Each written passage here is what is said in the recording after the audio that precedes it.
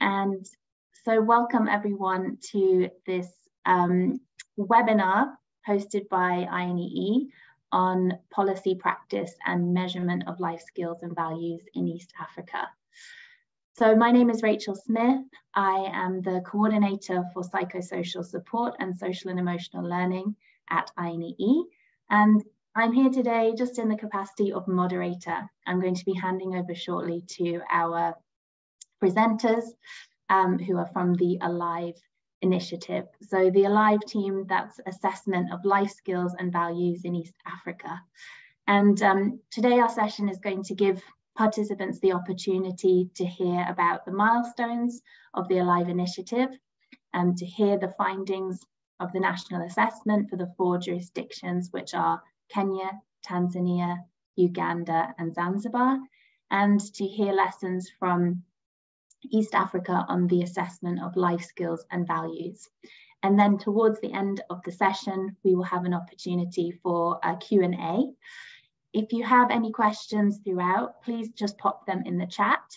As I mentioned, we're using the meeting function today, so we can see everyone on the call, which is absolutely wonderful and I love it. But just to be aware that during presentations, if you can make sure that you are on mute and you can have your camera on or off, it's up to you. But please do share questions and comments in the chat throughout the session, and then we'll probably do a kind of hands up towards the end if you have any additional questions. So today we will be hearing from members of the ALIVE team. I think I'll be handing over to Purity first of all. Purity is the evidence manager at the Zizi Afrique Foundation, and she's the ALIVE co-lead in Kenya.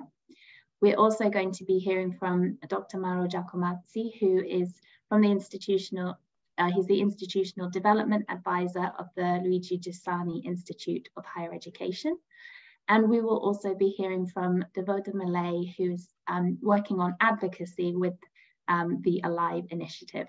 And I hope if his internet's working, we will also hear from Dr. John Mugo, who is the executive director of the Zizi Afrique Foundation, of Zizi Afrique, and the principal investigator of the ALIVE initiative.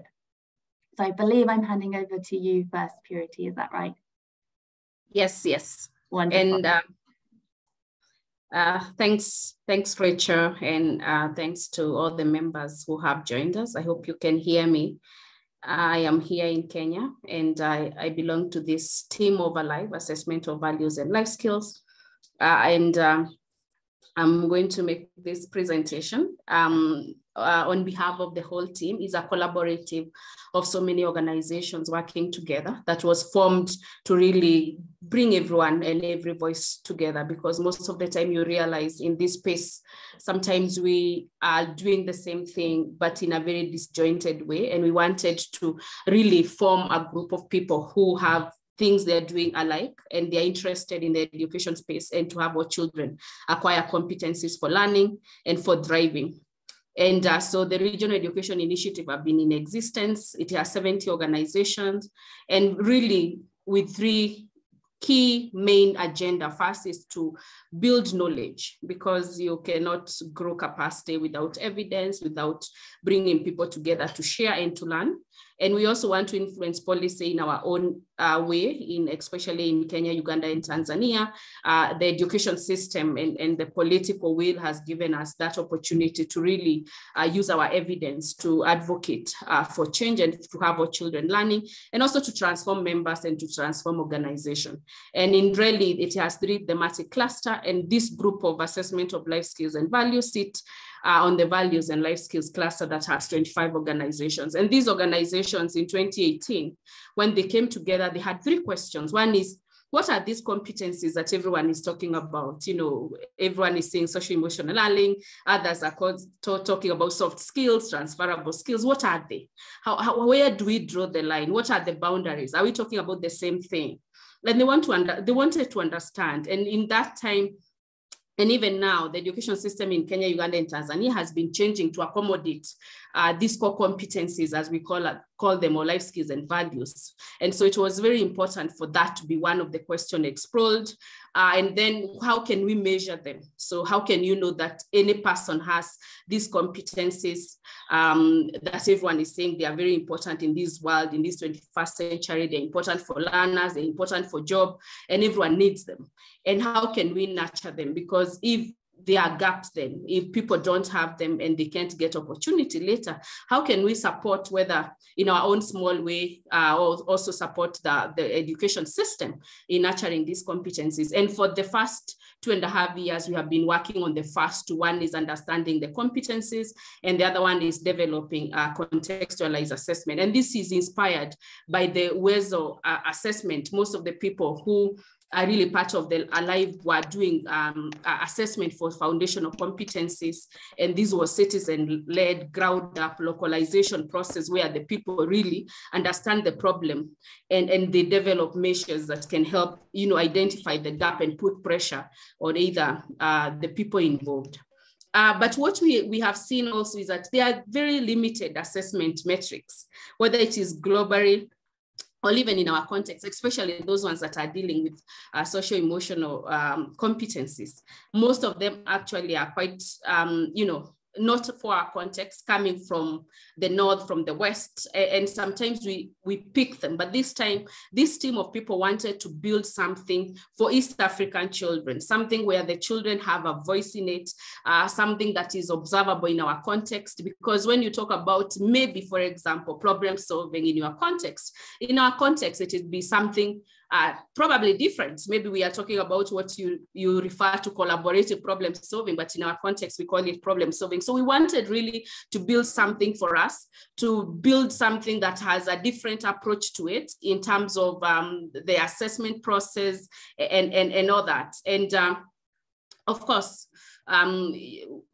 recognizing that even those most assessments saying that they are coming from the global north doesn't mean that we are not learning from those assessments.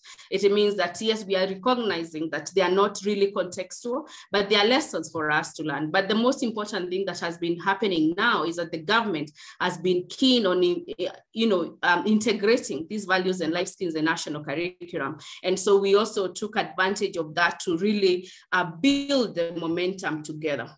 And in Kenya, Uganda, and Tanzania, I've mentioned that there's so much happening, especially political will.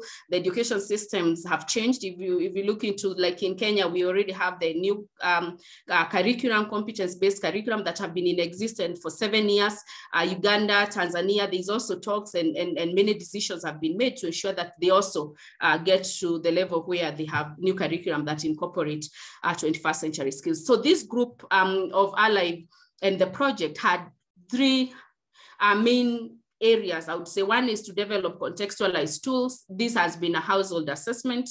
The tools will be open sourced this March, so everybody can use the tool and use them for assessing adolescents 13 to 17, and use the evidence to really advocate for change in the system, but also to create awareness. One of the things is that people are yet to understand why are these things important. And even when you hear parents who are still more on the high-stake exams and foundational competencies, as we know them, of technical skills and literacy and maths, is because they are yet to understand the importance of these things. And we want to be that voice to create more awareness, to tell them what they can achieve. But also, you cannot be a voice if your capacity is not enhanced. So we have been trying to do everything as a learning academy where members come together and learn how to develop measurements, how to understand them, how to contextualize them. And so Alive has been very keen in the process of contextualizing. We first started this process, as I mentioned, in 2018 by having those 3 questions. Then we prioritized competencies. I mean, this is a very broad area. We went and zoomed in and picked one in every domain. So we have problem solving in that cognitive, we have self-awareness in the self-domain, and we have collaboration, in the social. But we also wanted to, assess values, and we picked respect. And then we conducted an ethnographic study in 15 districts, targeting adolescents, parents, teachers, to know how they understand these things, even telling asking them to tell us what they call these things in their mother tongue. So if you say problem solving, how is it called in my own mother tongue? In Kenya, we have over 44 languages. In Uganda, we have over 64 languages. So it was very important for those voices to be also represented. We did a systematic literature review to also for global, comparability. And then we brought a team of 47 experts, from East Africa, from government, from the Ministry of Education, those who do assessment, to those who develop curriculum. We had people even from the music industry, the artists, because they also have a different understanding of these things. We had teachers, we had parents in this consortium to help us in develop assessment tool, but more importantly, for them to also build their capacity so that by the end of it all, we should not be saying that the tools are coming from the North. Cannot they also, in their own small way, continue developing more metrics for different competencies? Can they support other people to grow their capacity? And we drafted the tools. We did 2 pre-tests and 1 pilot, which was helping in the revisions of the tool. When we started, we had so many tasks. And just to mention, and I know Devoda will talk more about how our tasks look like. They are scenario-based, performance-based. So it was very an intense process. And even when this team was developing the metrics, they were also trying to contextualize, their voices. You have 47 people on the same table who have different thoughts, who are bringing all those thoughts, their culture, their religion to this mix. And so the process really of contextualization was not just from the ethnographic study, hearing what adolescents have to say. It has been a long process of over 34 weeks, everyday people, changing, sharing, arguing, in a very nice way on what need to go there, what need to be removed. And especially when you're thinking about household assessment, and in our context where, it has been documented that the learning outcomes are low. So out of 10 children, you have many who cannot read. So you're also thinking about that so that you don't really assess literacy or reading, purporting to measure problem solving or self-awareness or collaboration. And so we have achieved as a collaborative, because we have a tool that is ready. We have assessed over 45,000 adolescents in Kenya, Uganda, and Tanzania, and we have visited 35,720 homes, talking to parents, because before you assess the adolescents, you have to talk to the parent to create awareness on why this is important. And we have now 47 experts in East Africa, whom we can say with a lot of confidence are able to really support the process of assessment, tool development, integration of these competencies, assessment in the national systems. And we have done a lot of media engagement, just trying to ensure that people within our context understand the importance of this, but also in the global space. Because if you look at SDG for 4.7, yes, there's a lot of social-emotional learning that happens there, but we don't have this as one of the indicators of foundational in target 4.1. So how can we build the momentum? Because if we are saying that foundational competencies are just maths and reading, what about these social-emotional skills that are very important, or values and life skills? We have challenges, of course. It's good to admit, because this has been a very intense process. First is that valid understanding, including even now when I'm interchanging soft skills, transferable skills. Sometimes someone will ask you, and are you still talking about the same thing? So we have had different understanding, not just of the bigger, definition of this domains and all that, but even the specifics when you talk about self-awareness, when you talk about collaboration. And I think my time is up. About, self-reported, we have talked about most of the tool being developed from the North, and that complicate the process of wanting to validate your tool, because you need a tool that then is comparable, is contextual, and all that process. And so let me invite Devoda, and I'll allow her to share the screen from her end. Thank you. Thank you, Purity, for that thorough presentation. And I'm going to take it from where she has left. My name, as Rachel said, is Devota Mlai, and I'm connecting from Kilimanjaro, Tanzania.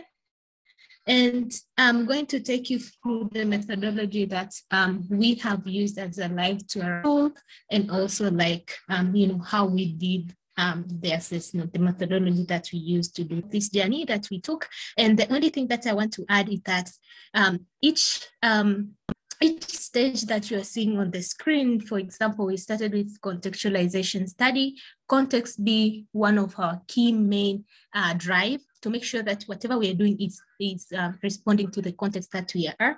And after we did like build the consensus on like the skills that you want to do and how the skill should be like, we borrowed a lot of information from the study that we did, and that informed us a lot of things. And one of the things that this study informed us is how these skills now are defined in our context. So what you're seeing right now is how the skills, that the 3 skills and the 1 value that we chose, and the end definition that came out, and also we borrowed from the global definitions. So from problem solving, we ended up with a definition saying problem solving is the process of defining a problem, determining the cause of the problem, finding solution, and apply the solution to the defined problem. Self-awareness ended up to be the ability to recognize, express, assess, and manage emotions and feelings from one's own perspective, but also from the perspective of others. Respect ended up to be defined as the sense of worth and value that one attaches to self, someone else, or something. And collaboration was defined as the process where 2 or more people come together on a common task to realize a shared goal. So from this definition and the study, because the study was other information that had informed us, when you're talking about problem solving in the context of East Africa, Tanzania, Kenya, and Uganda, this can be like one big thing, but it can be broken into several pieces. Because if I say Devota has problem solving, what do I mean? What is it that we can see? So we were able to create a skill structure that had broke the skill into several pieces, and this allowed us to come up with a tool that could really be measuring what we are looking for. So for example, you're seeing the skill structure for problem solving, and it has like 3 big dimensions from the information that we gathered. And the first dimension is defining the problem. So for a person to be able to solve the problem or to have these skills, they have to first be able to define what is this problem, but then after that, they should be able to find the solution to that problem, and lastly, apply the solution. There are things that we wanted to understand. How do I know this person has been able to define the problem? And there we even broke down the dimension into several sub-skills, which was recognizing the problem for defining the problem, information gathering, and understanding the problem.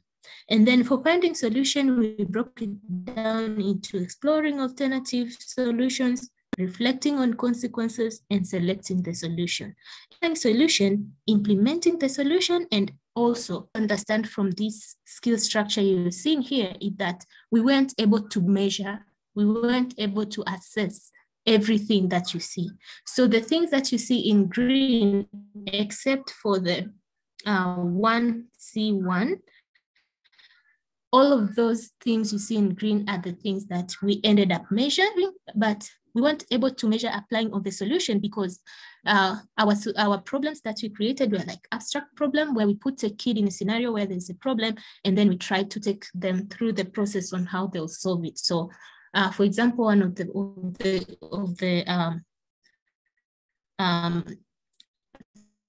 tasks was like, so you can't really bring the implementing the solution, verify the solution.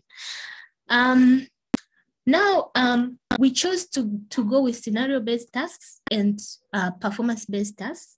And the reason why we went to scenario-based tasks, which we did for this. Excuse me? Okay. So we went ahead, and our tool had scenario-based tasks, which we use scenario-based for measuring self-awareness, respect, and then we use performance-based tasks to measure collaboration. So for the scenario-based task, we chose them because they are context relevant. Everybody could dealing with could understand, relate to the task.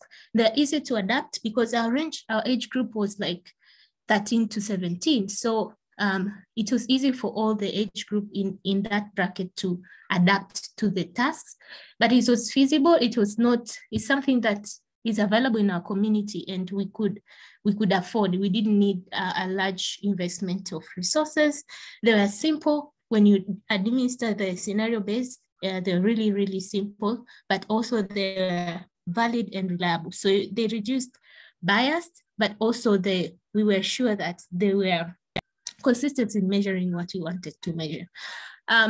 So this is a sample of a scenario-based task, which is self-awareness, and it was in a community kind of context. So the task says you are walking along the street or road with your friends. Suddenly, a familiar age mate, boy or girl, pushes you over and start to make fun of you. Your friends also laugh at you for being pushed. So we put an adolescent in this scenario, and now we try to ask follow-up questions that could allow him to, show how they react. And so we measured the things that were coming out in terms of, how is he or she able to manage their emotions? How are they able to look at different perspectives and things of that kind? When we are doing scenario-based tasks, it wasn't like easy. So we faced a couple of challenges, and here I'm going to share very few challenges that we faced. And the first one is like just as purity as mentioned earlier. And so when we are done creating the tool, we had to translate that to more than 20 languages. So that, and also at the same time, we had to make sure that you're keeping the tasks similar, and to all the adolescents that will be taking the test, because by comparing the whole group, so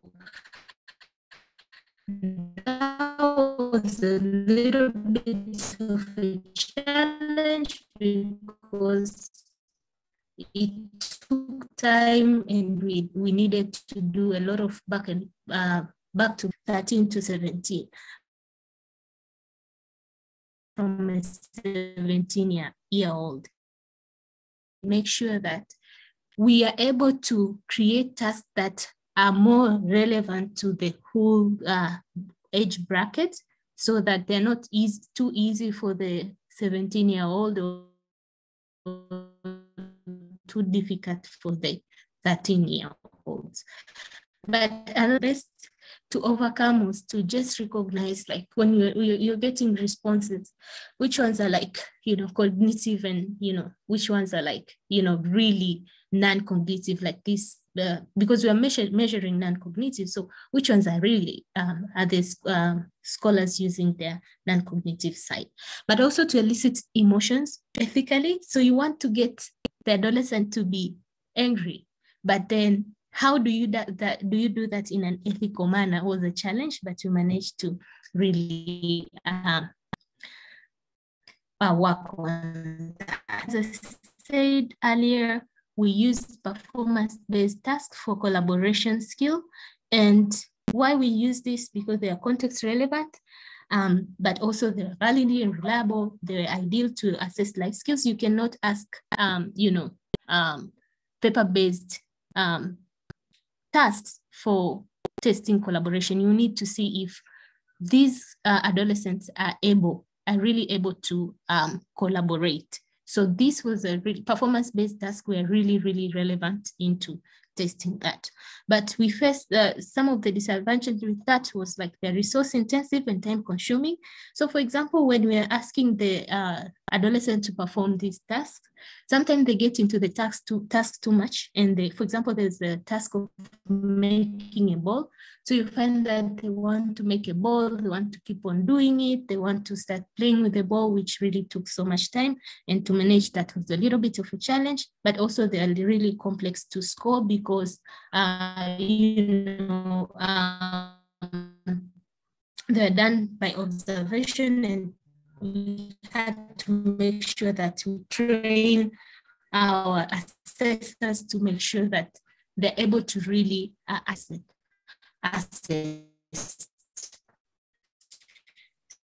So this is the sample of a performance-based task, and as a group, they had to discuss and agree on available materials that went and collect the materials, and there were things that we are assessing when they were doing that. And when they had the material, we asked them to sit down now and start making the ball. So for us, the actual ball wasn't the center of attention, but what we were interested in is the whole process that they do. For example, starting from how do they communicate, how do they think, how do they. We had assessors where one would read out loud the scenario, and then the adolescent will respond, but then the other will listen and take note of the responses. For the performance-based task, we had one assessor observing two adolescents. And so one will read out the task, and then they'll go observe and listen and take notes, and eventually come back and regroup. We also had, we used, the data was entered right there on the spot, but what we really were keen on is for the two assessors to make sure that they see the score before they finalize the score. So this gave us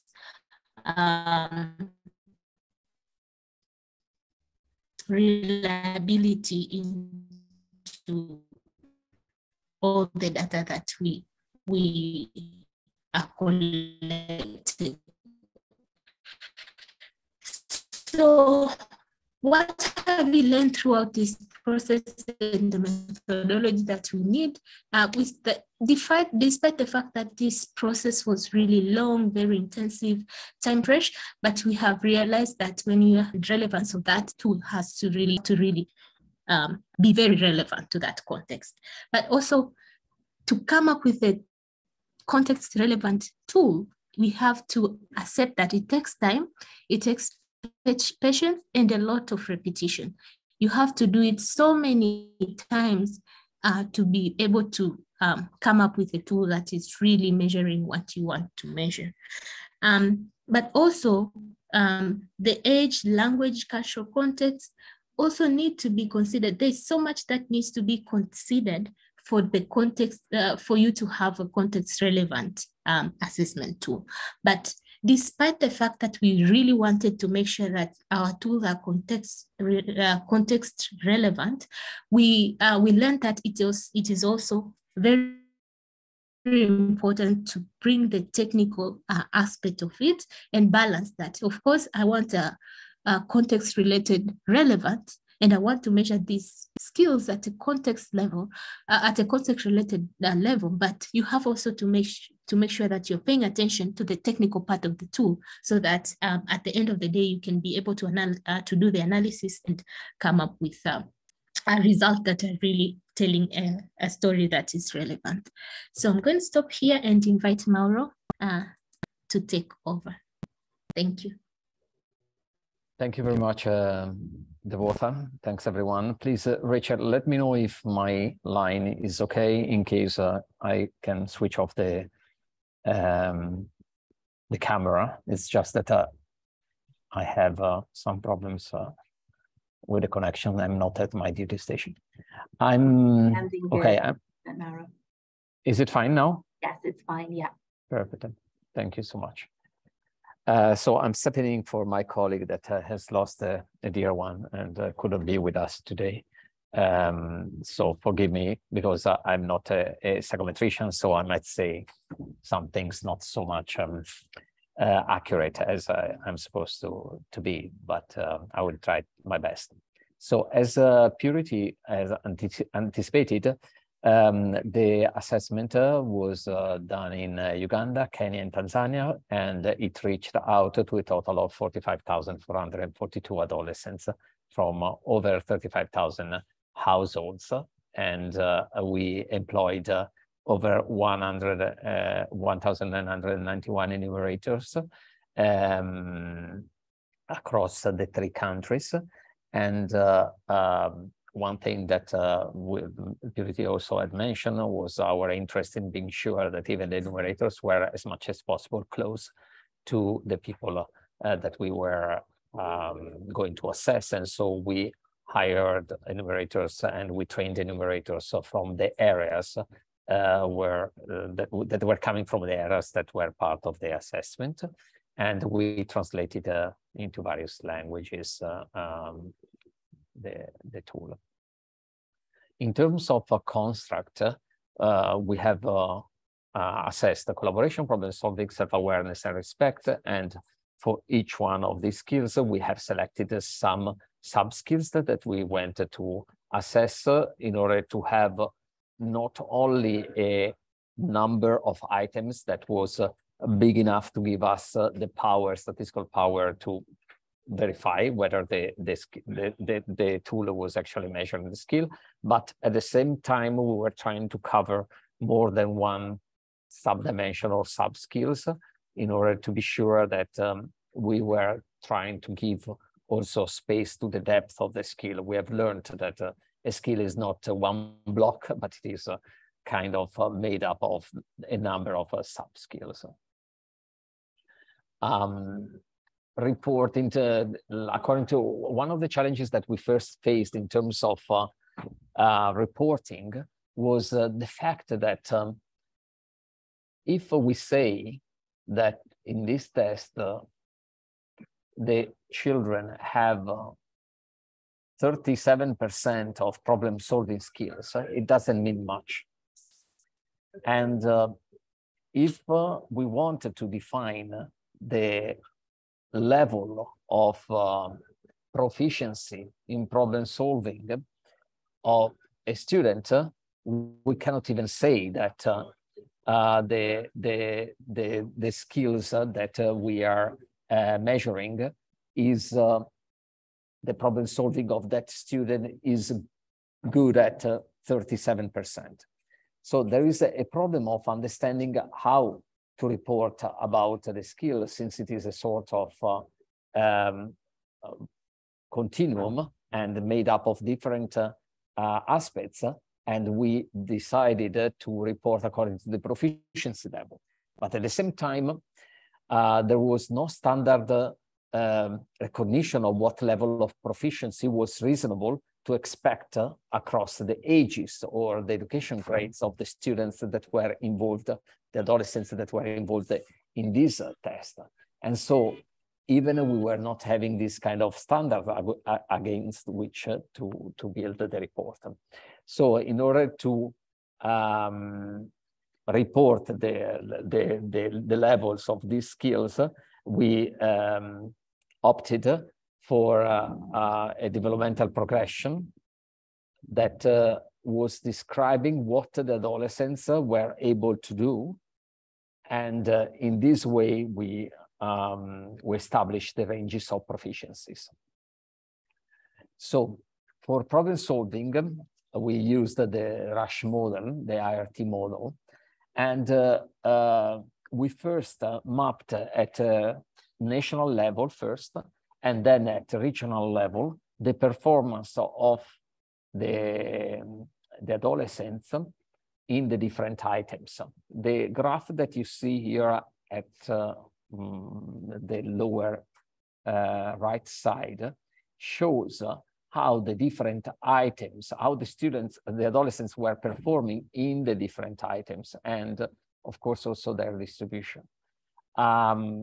We could identify quite clearly across the 3 countries a pattern in terms of performance, and this is showing how well somehow performing is this tool, because across even these different contexts, the performances, while they were slightly different in terms of level of performance, but the movement, let's say, of the performance and the performance in the different items was quite parallel, quite similar from one country to the next. And so we could divide somehow the level of proficiency of problem solving into 4 main levels, 4 main categories somehow. And we describe these categories. At level 1, which is the lower side of the graph that you see on the right side of the screen, we have students who were struggling to recognize a problem or its nature, and therefore that they were also unable to identify possible solutions.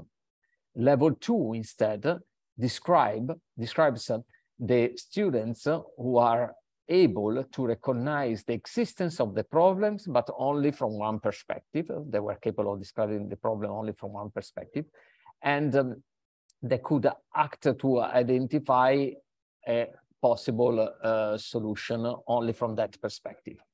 Instead, level 3, the students were able to recognize the existence of a problem from one perspective, but they were able to identify a main approach to solve the problem and justify it. On the level 4, the students are aware of the existence of the problem from multiple perspectives, and they have even multiple solutions on across which they can select from. Similarly, for self-awareness, we had to divide the self-awareness into 2 main somehow subgroups, the one of perspective taking and the one of self-management. And we had 3 different levels. On the first level, the students were unable to recognize and control their own emotions. And the adolescents were unable to recognize and control their own emotions, and they were unaware of how other they might feel. On the second level, they were able to control their own emotion and reaction, and had some insight into how other might see the situation.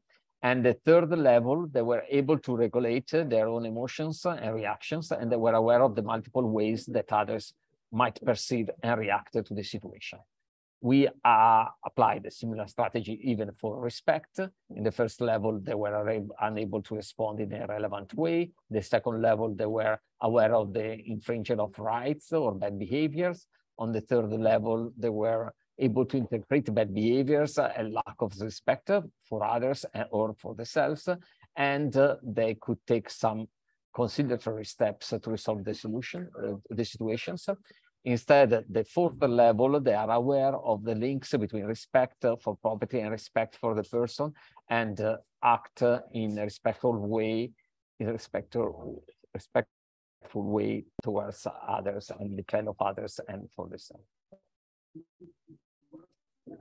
In terms of collaboration, we have 4 levels. In the first level, the people are not able to engage or being attentive even to the discussion that is going on among the 4 people that were involved in the task. And in the second case, they were attentive but quite quiet. They were not participating really. In the third level, they were engaging actively, but they were not capable of being attentive to the inputs of the other and solicit the inputs of the others. So this one is the performance that we found across the region. For problem solving, we have only the 18% of the adolescents assessed that were between level 3 and level 4. In the self-awareness, we have only 17% that were in level 3. The respect, we have, even in this case, only 8% that were in level 4, 50% in level 3.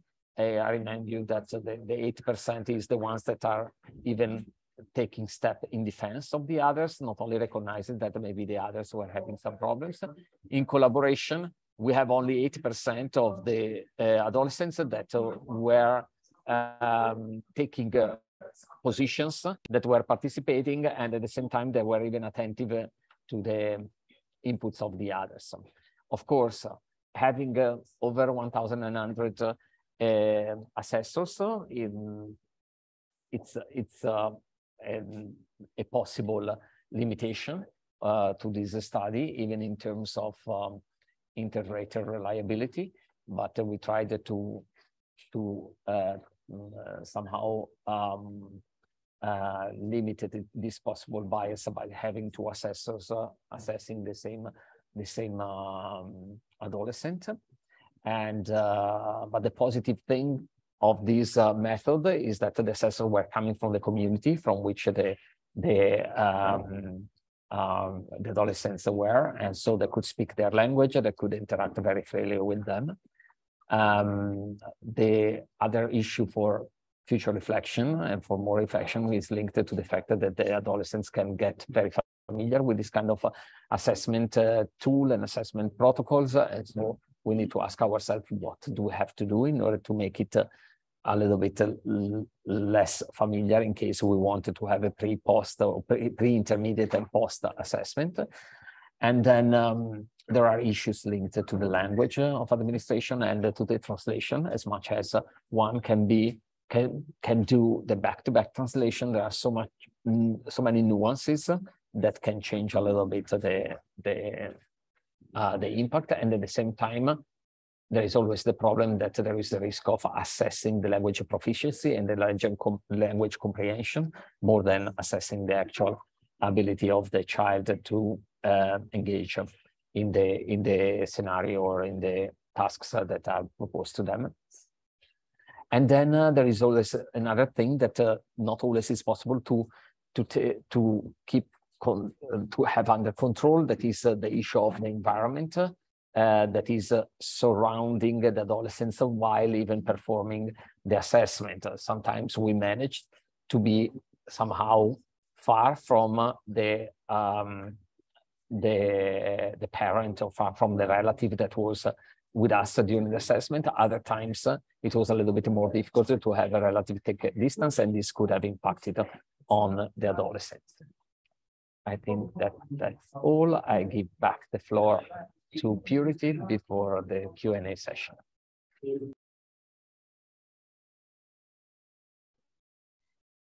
Thank you, Mauro. I think I'll just finish up this last part, and then I see there's so many questions coming up on the chat. Then you have, I think, some time to respond to the questions. So I'd like to invite everybody who is here, and you invite your friends to our Valley conference that is coming in the next 3 months. So we'll have this conference in June 21st to 23rd, and to be happening in Nairobi. And the purpose of this conference is to just create a platform where, stakeholders who really work in this area of social emotional learning, 21st century skills, life skills, you call it all these names, come together to deepen the understanding on how these competences are defined and understood in the context, and why is it so important to really relate these competences into the context. But also we want to learn together what are the different approaches that can be used to assess these competences, and how can we use the assessment now that and the information that we're getting, for example, what you're learning from my life, to stimulate the change on how, how we do nurture the skills, how do we, making sure that our education system are really responding into making sure that these kids, the learners, are really also equipped with these skills that are not cognitive. But also we have three main themes of the conference.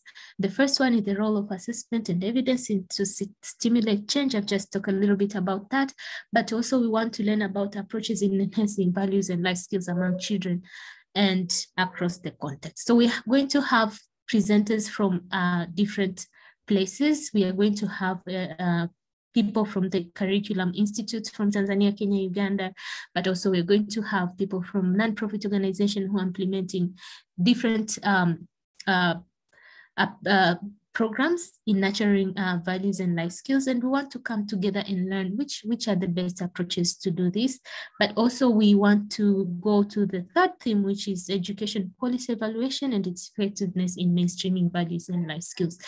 And if you want to learn more about how you can participate, you can go to our website in Really Africa, but also you can send us a direct email, and I'll share the email. The one you're seeing there is not correct. So I'll share the email on the chat where you can just send your inquiries about attending the conference, and we shall be able to share all the details with you. So the link for the registration is going to be out toward the end of this week, and we encourage those who are interested to really apply and come, we learn together.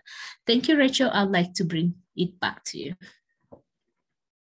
Wonderful. Thank you so much, Devotha. And yeah, there's just so much to say about this presentation. I just want to note that a good indicator of how important this topic is how many participants we have in this session, which is 90 at the moment.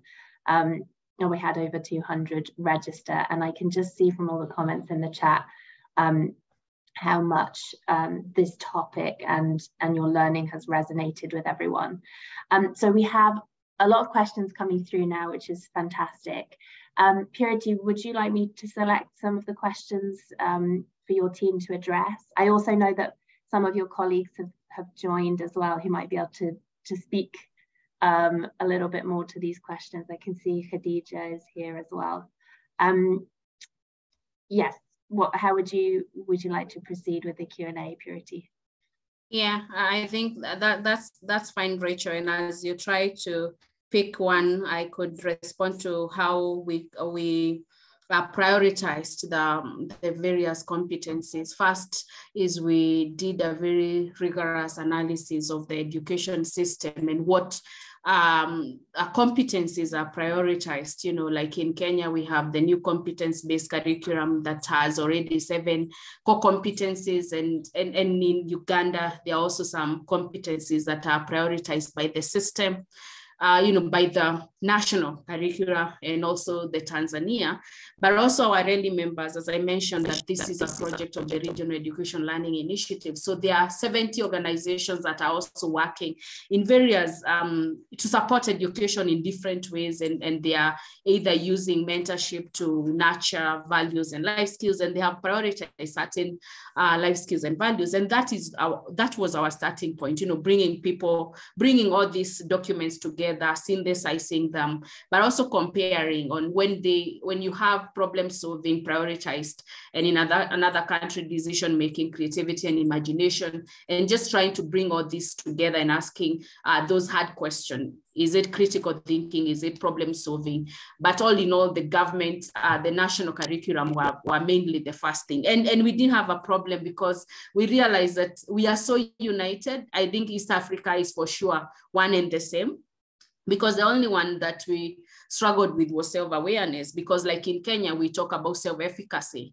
I know it is a country, they talk about self-concept, self-identity. And so that was the only part where we really had to ask ourselves, which of these really hold all the others together? So is it self-efficacy? Is it self-awareness? And so the literature also came into play to support us in making decisions. But the others, in terms of values, respect is one of the values that really hold not just East Africa, but I would say the African context. Most of the people, even in our organization, one of the core values is respect. And so it was easy to pick that. So it was guided really by a lot of studies. But as I mentioned, that one of them really we needed to really ask ourselves the hard question, even doing more deeper analysis on the same, and also asking ourselves which one hold the others together. Yeah. Great, thanks, Purity. I think there's a question that I'm particularly interested in hearing the answer to as well. I think it's around the sort of how others might take up these assessment tools to use in their own work. So it's fantastic to hear that these tools will be open source. I guess my personal question, and I'll link it to Matt's question as well. My question is, you know, what kind of training might be needed for organizations to be able to use these tools? Is it something that you imagine they can read the guide, a sort of guidance that comes with it, and be able to conduct the assessment? And then a sort of secondary part of that question is Matt French asked, wondering about the feasibility for partners and understanding that each student assessment takes around 30 minutes. If you're assessing 2,000 students, that's 1,000 hours at baseline, 1,000 hours at end line. For organizations that have smaller budgets and smaller M&E teams, is that something that's feasible? And then yeah, I will.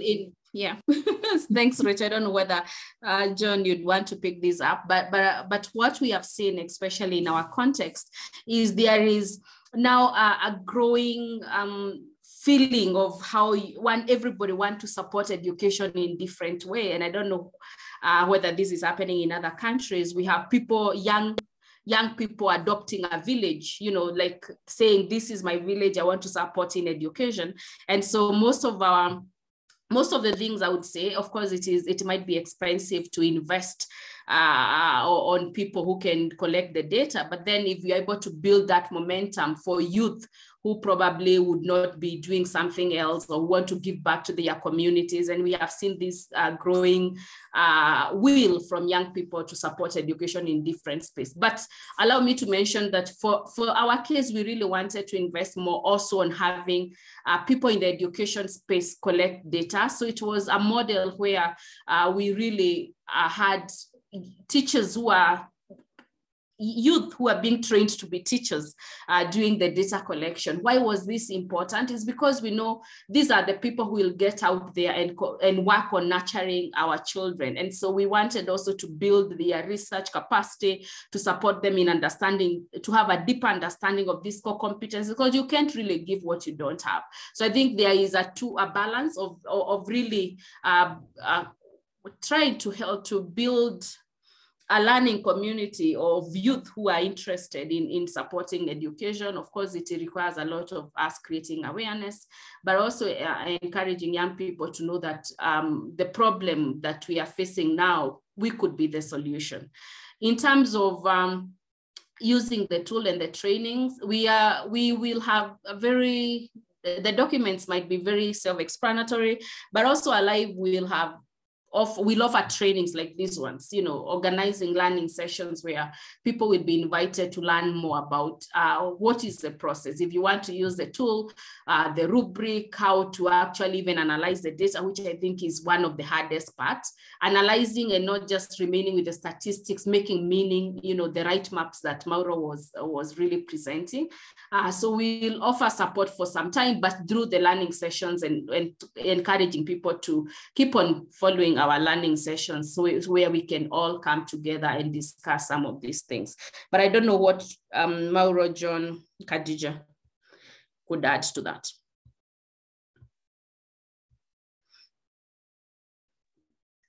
Yeah, Purity, one thing about the open source tool, we're also going to try to have like videos that are explaining on how to use the tool, how to do analysis, and, you know, like a comprehensive, you know, self-teaching kind of a documentary where people can go and learn and practice. And when we'll have a Q&A session where people can, you know, send their questions and answer, so that, because we know like if there's so many people wanting to use this tool, we can't provide the training in all these other ways of how to train people on how to use the tool. Yeah, great, Devota. I think that's something that we face at INEE, right? Because all of our tools and resources are open source and we're like, here you go, use them. But yeah, having that kind of feedback loop or an opportunity to ask for additional guidance is always important. And just to say to the Alive team, you know, when it comes to the point of launching the tools open source, we can do something within the INEE community as well. Just having a look through some other questions. I see that Jyoti's been answering some in the chat anyway. I think a question from Nathaniel just came through. This is a question for Devota. Now, after the assessment, what's the next step as far as curriculum designing and development is concerned, keeping in mind these skills need to be taught in schools? Yeah, I mean, that's a very interesting question. And so now that we have all this information, we're going to the second phase of the program of Alive. And our next phase will be really focusing on, you know, how do we now support or work together with the Curriculum Institute from Kenya, Tanzania, and Uganda to see how they can integrate like the assessment tool into the classroom. So we are moving to younger kids from 6 to 12, but then we are moving from household to a classroom, development to develop a tool that can be used in a classroom, and this will be done, together with the curriculum institutes from our countries. But also we want to also expand the program and to keep on building on the capacity of the technical capacity of the 47 people, but also adding more people who can do this kind of assessment. And we also want to build on the learning that we'll be learning throughout this process, so that people can come and learn from the lessons that we have learned. And that goes like building on more skills and more competences for the whole country. I hope I've answered that. Yeah. Great. And I think it's like an interesting place to start with the design of the assessment and the measurement, and then using that to inform maybe the framework development, because often it also happens the other way around, right? And a framework is developed, but then you kind of reach an impasse about how you're going to measure these skills. So to inform the other way around is brilliant, much more useful potentially. I'm just checking the chat for some other comments. Fatuma says, is it a comment or a question? I'm going to read out your comment anyway. Very timely. Whereas we recognize the limitations of the tools, I still find that with Alive tools, we're in a very good place to start, given it's the first time ever that assessment of life skills is being brought forward in East Africa, coupled with all the wins that accrue for nurturing the process. Absolutely, yeah, absolutely. And question from Samuel, how would it require to support our 47 experts to come up with tools for other competencies? Could this be done without necessarily going through all the steps that the team went through?